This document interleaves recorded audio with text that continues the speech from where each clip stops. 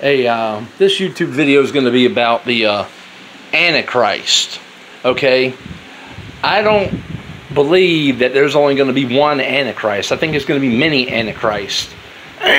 In the book of Revelations, when it talks about the Antichrist, I think there probably is going to be one that comes out as a political Antichrist, but I think there's many Antichrists going to be in the tribulation in the last days.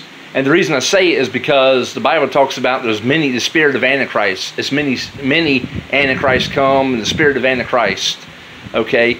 So I don't think it's going to be actually one individual. And if you read the book of Daniel, it talks about the different characteristics of the Antichrist. What if they're individual different people? Because if you read in Revelations, I can't remember what exactly verse, but if you read in Revelations, it talks about the beast. I think it's Revelation 13. If you read, it says a beast comes about, I think comes about the sea, and it has 7 heads.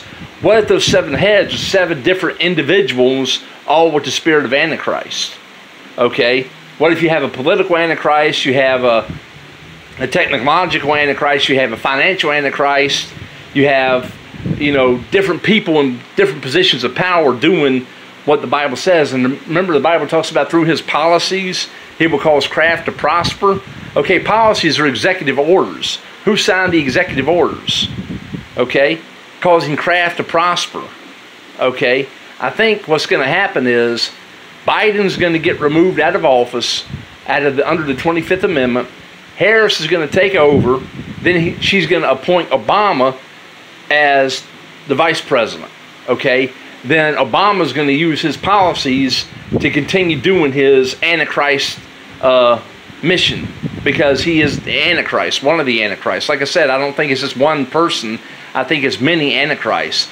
Bill Gates is an Antichrist. Obama's an Antichrist. Pelosi's an Antichrist. You see what I'm saying? Harris is an Antichrist. You know, anybody that's against God is the spirit of Antichrist, basically. And the Pope is the false prophet.